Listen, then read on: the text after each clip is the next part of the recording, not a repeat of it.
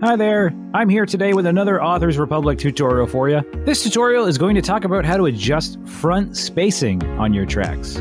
So first things first, we're going to open up our copy of Audacity, which, as a reminder, is free to use. And once we have that open, just go to where you've placed your files and drag your files onto the track.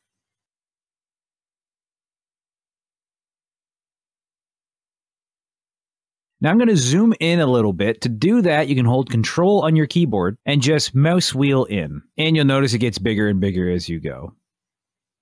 Next thing you want to do is you want to click on your track and hit J on your keyboard. That'll jump you to the front of your track.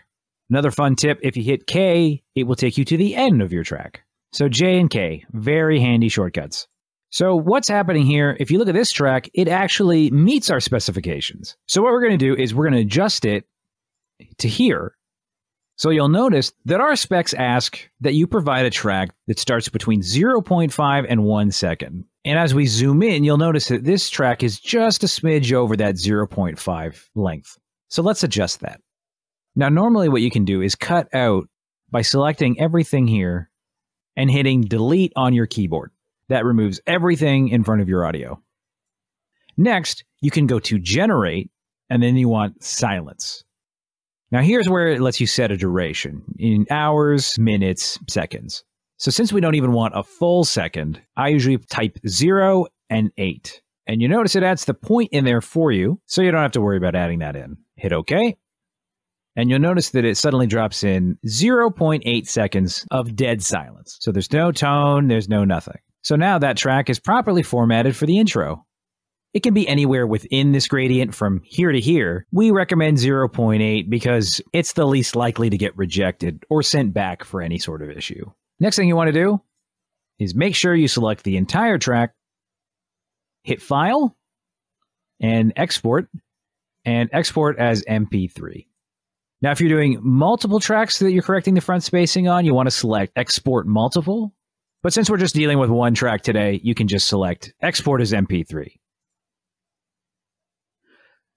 So what we usually do when we're working with tracks that we're correcting is we make multiple folders. So we started off in problem tracks, but we're going to go over to fixed tracks. Let's hop in here. So nothing in here right now. So we'll go down to our name. And since we don't want to name it the same name as the existing track, so we can tell it apart, we're going to differentiate it by hitting / and then fixed. If you look down here, you have your format options. There's preset, variable, average, and constant for bitrate mode. We want you to always use constant. This makes sure that your bitrate doesn't dip or go above in any sort of fashion, as retailers will reject that as an error. So you want to use constant with 192 kilobits per second and leave it in stereo mode. This track's currently only in mono, but setting it in stereo won't affect it. It will just leave it in mono. But if it was stereo, it would export it as stereo as well. So go ahead and hit save, and that'll export there. And if we go back to our folders here, and go under our fixed tracks, we have front spacing fixed. And that's all it takes.